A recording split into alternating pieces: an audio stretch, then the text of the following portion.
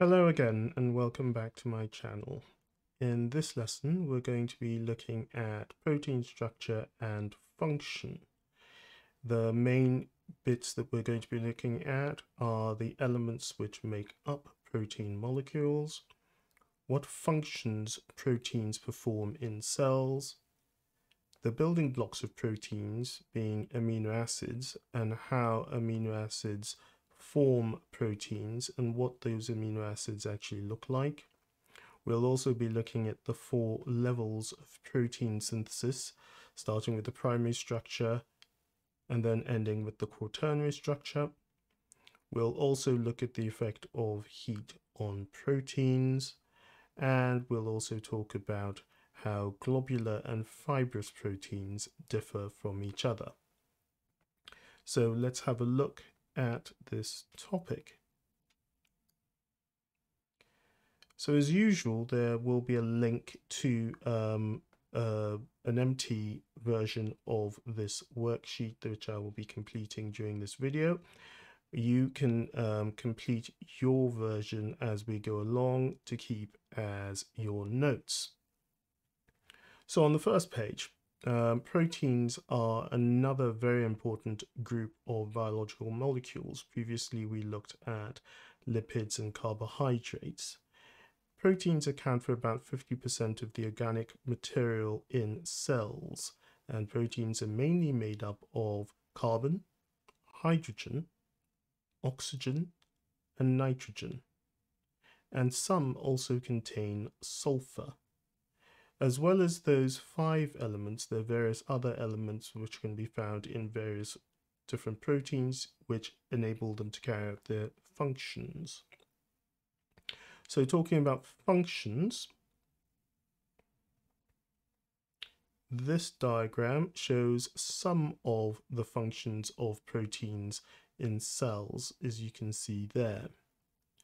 I would like you to have a good look at that diagram and possibly pause this video and try to come up with 5 functions using the information provided in that diagram. You probably want to pause now. Okay, so you've had a stab at coming up with 5 different functions of proteins. Let's have a look at the 5 that I listed on the next page. So some examples of functions of proteins are listed at the top of this page. They can be receptors for cell signaling. They can act as structural proteins. So for example, collagen in skin and as building blocks of tissues. They can act as transport proteins. So for instance, hemoglobin has a heme group attached to it, which enables it to bind to oxygen temporarily and transport oxygen around the body. Some proteins act as antibodies, and antibodies play a vital role in the immune response. And some proteins are hormones. So a lot of hormones are actually proteins. Some are lipid-based, but a lot of proteins. So an example would be insulin. And the job of hormones is to send chemical messages around the body. Okay, so we need to think about what proteins are actually made up of. So in the earlier topics, we looked at carbohydrates, which are made up of simple sugars, monosaccharides in essence, lipids, in the case of the main one that you would cover in this syllabus, triglycerides, are made up of fatty acids and glycerol. In this case, proteins are made up of amino acids. Amino acids are interesting small molecules which can act as zwitterions. A zwitterion is in essence something that can act as a bit of a buffer. It can absorb hydrogen ions or give them up depending on the situation. Looking at the diagram, you can see what an amino acid is made up of. It's made up of an amine group, which forms the first part of its name, amino acids, and it's also made up of a carboxyl group or carboxylic acid group, which is the other half of the name, acid. So amino acids come from those two groups within their structure. They also would tend to have a central carbon atom, which would be attached to a hydrogen atom, and then a variable group. The variable group is what makes one amino acid different from another. So in the simplest amino acid, methionine, the variable group is just a hydrogen atom, and then it becomes more complicated from then on. Mainly, or for the most part, organisms tend to make their proteins from 20 amino acids. Definitely in us, we tend to use 20, and in other forms of life, they also use 20 usually, but in some cases, they aren't the exact same 20 as our amino acids. They'd be very similar, but one or two might be different. So as I said, the variable R group, variable obviously, is what is responsible for making one amino acid distinct from another amino acid. Okay, so on to the next page. So with regard to the supply of amino acids, how are animals different from plants? So plants can make and synthesize all of their own amino acids, whereas with animals, we ingest most of our amino acids but can synthesize some. So what are essential amino acids from the point of view of animals? The essential amino acids are those which must be ingested. They cannot be synthesized within the cells of the organism. And this is part of the reason why you have to ingest a certain amount of protein every day, because then you can digest the proteins from other organisms, break them down, and release and use the component amino acids. So what happens to excess amino acids in animals and why? So after we've broken down the proteins we ingest, we use the amino acids from those proteins to synthesize our own proteins. Now, at the end of that process, once we've made all of the proteins we need in a given period, say a day, whatever is left over must be removed from the body. And the reason why is because amino acids are actually quite small molecules and they're soluble. As a result, they affect the water potential of tissues and cells and so on. And so having them just floating around freely around the body can actually be quite detrimental. It can cause quite a lot of tissue damage and cellular damage. As such, any excess amino acids must be disposed of. So unlike a lot of other molecules, we don't store them. We make the proteins we need from them, and then whatever is left over is removed. We keep part of the structure, which can then be used to make other molecules, but the main part that must be removed from the body is the amine group. And that is in essence turned into urea, which is a component of urine, and then is passed out of the body that way. So, as I said earlier, just as with carbohydrates, which had monomers, and the monomers in carbohydrates are simple sugars, in proteins, the monomers are amino acids, as I said. Now, as with carbohydrates, the amino acids are able to form bonds with each other by using condensation reactions. What is a condensation reaction? A condensation reaction, as we saw in our previous topics, lipids and carbohydrates, is a reaction in which a water molecule is lost in order to create a bond. Okay.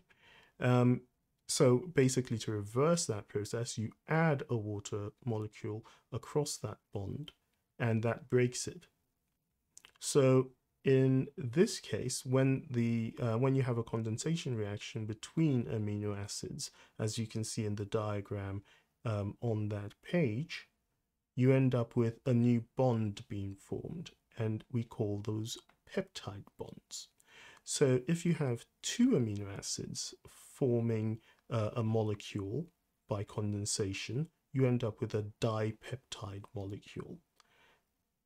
And in essence, when you make that molecule, you make a peptide bond by releasing a water molecule, as you can see in that picture.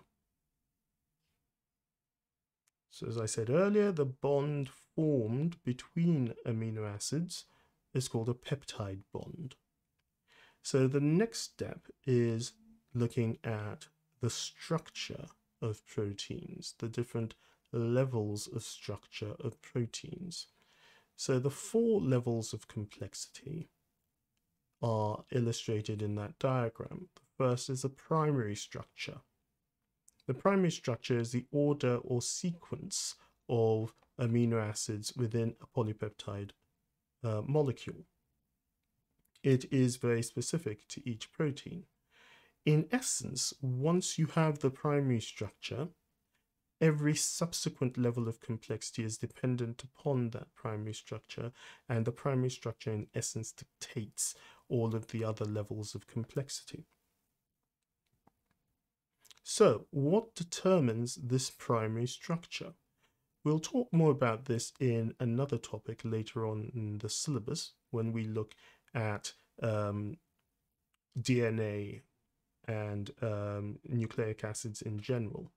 But in essence, the order or the primary structure of a polypeptide chain, the order of the bases is determined by the order, the order of the amino acids is determined by the order of bases in the gene which codes for that protein.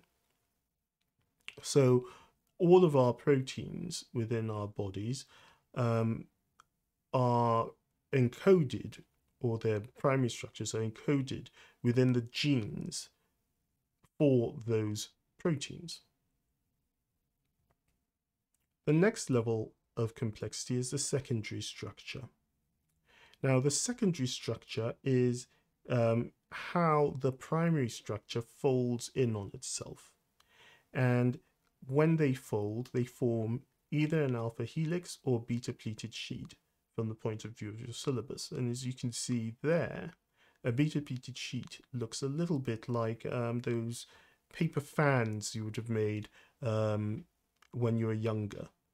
And those paper fans, by folding a piece of paper over and over again, form a sort of fan-like structure, or an accordion, half an accordion type structure. And that's what a beta pleated sheet looks like. An alpha helix looks like an old style phone cable. So it's basically a coiled structure. The next level up is the tertiary structure. The tertiary structure is the three-dimensional shape formed by the folding of the polypeptide chain. In essence, broadly speaking, you end up with either a fibrous protein, which looks sort of linear, or a globular protein, which looks almost ball-shaped. The next step up is the quaternary structure. And quaternary structure only applies in proteins that are made up of more than one polypeptide chain, so 2 or more polypeptide chains. An example of that would be hemoglobin.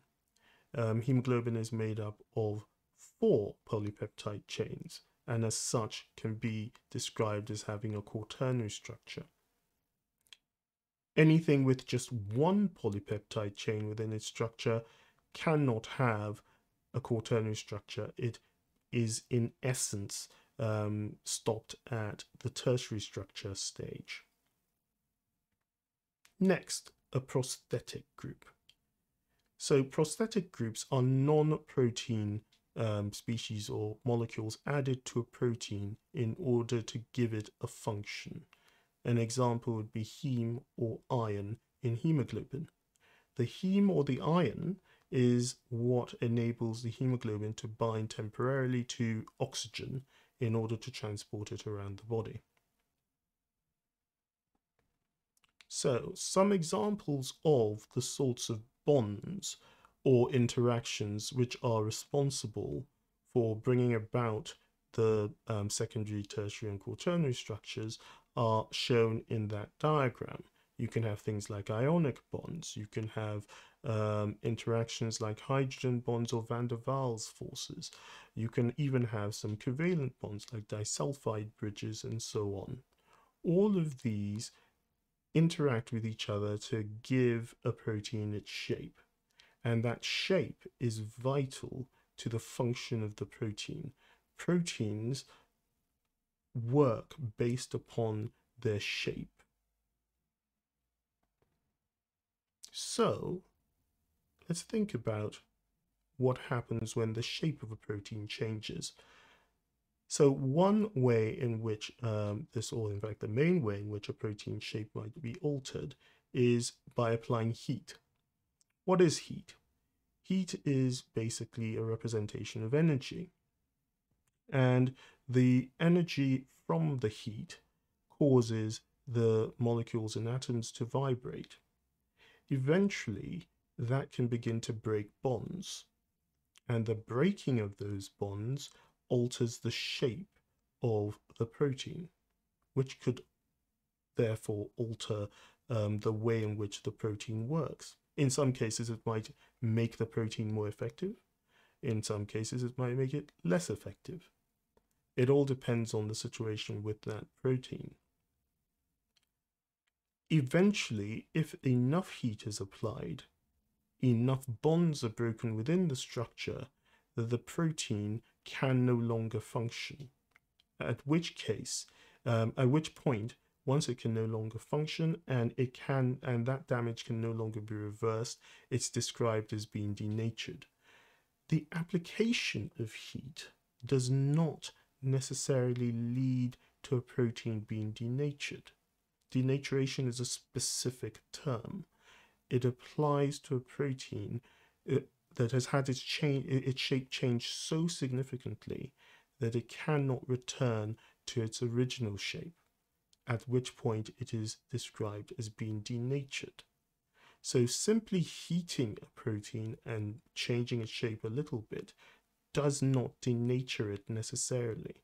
It only becomes denatured at the point where that alteration cannot be reversed. So what's the difference between a globular and a fibrous protein? As you can see in the picture, on the left you've got a fibrous protein, collagen, and on the right you've got an example of globular protein, hemoglobin. The fibrous protein is more or less linear. It forms linear fibers. They tend to be used for structural molecules, basically molecules that confer a structure or strength to a tissue or a cellular component and so on.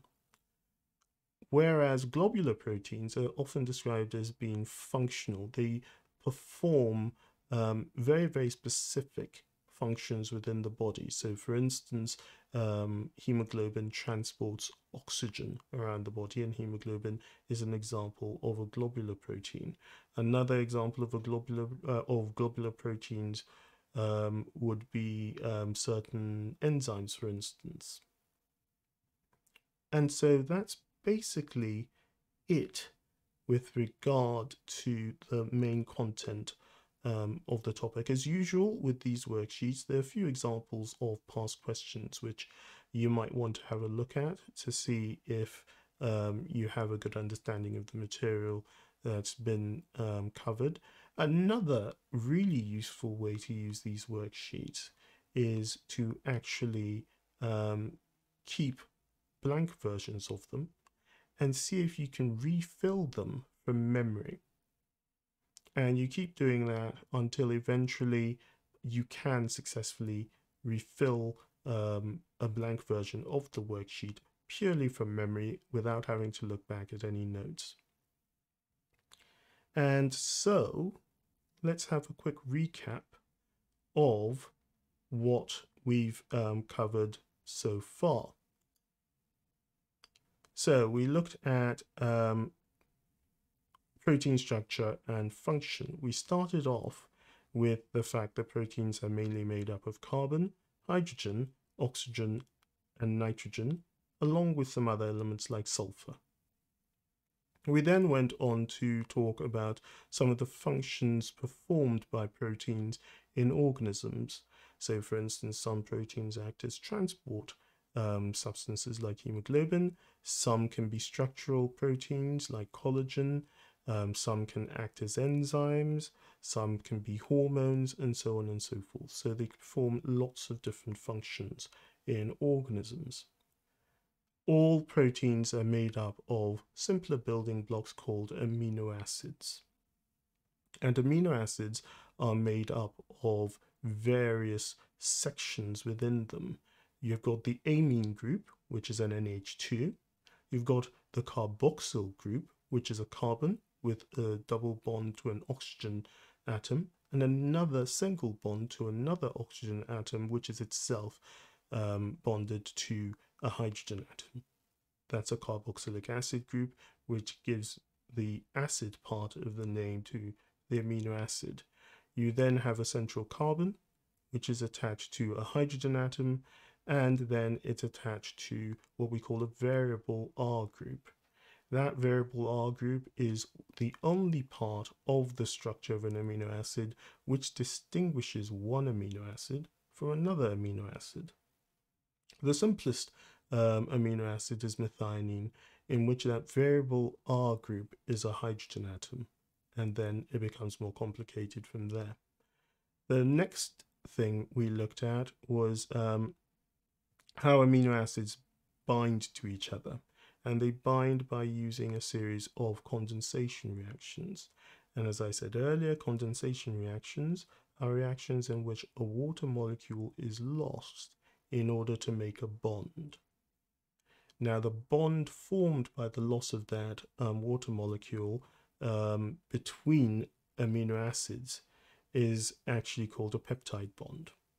And that's why the molecules made up by a series of amino acids being bonded to each other are described as polypeptides.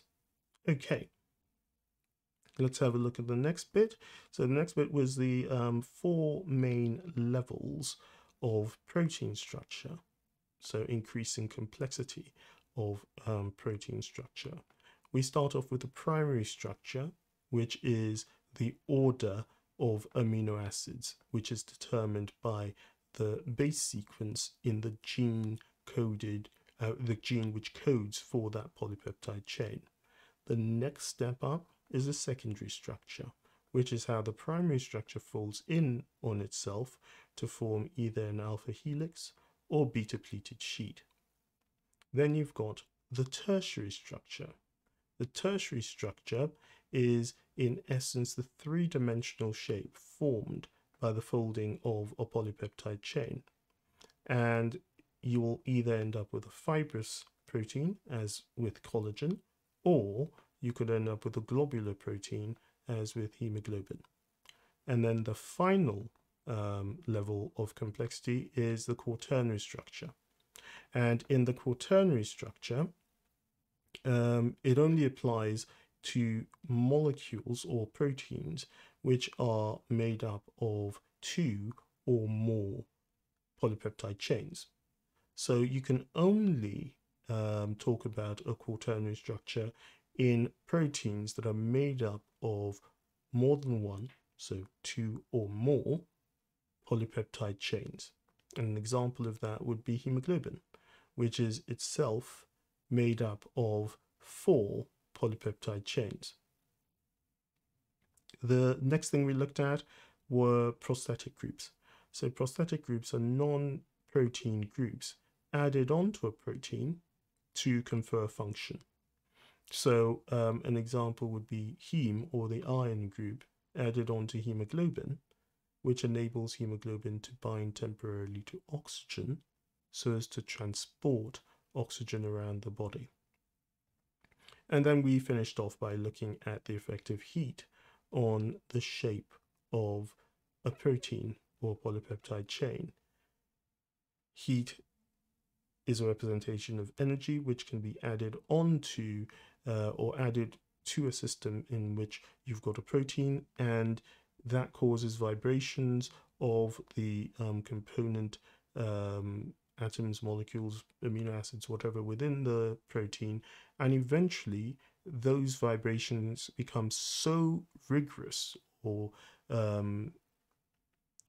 so often that the bonds between those structures begin to break, and slowly you end up with an alteration in the shape of the protein. As I said during the lesson, this can lead to a protein being denatured, but denaturation is a very specific term. Denaturation means that the protein has been so significantly altered that it cannot return to its original shape, at which point it might lose functionality. So that's basically what we've covered in this lesson. If you found that useful, please feel free to press the like button at the bottom, and also you can subscribe and press the bell icon in order to be notified of my future videos. I'm hoping to add a few more videos over time to help with people who might be struggling with their A-level and GCSE biology syllabuses. So that's basically it from me for this lesson. As I said, do remember to try to fill in the blank version of the worksheet. Probably it would have been helpful to actually have downloaded that prior to the lesson, so you could have filled it in as you watch the video, but actually you could just watch the video again and go through it that way. So good luck, and see you in future lessons.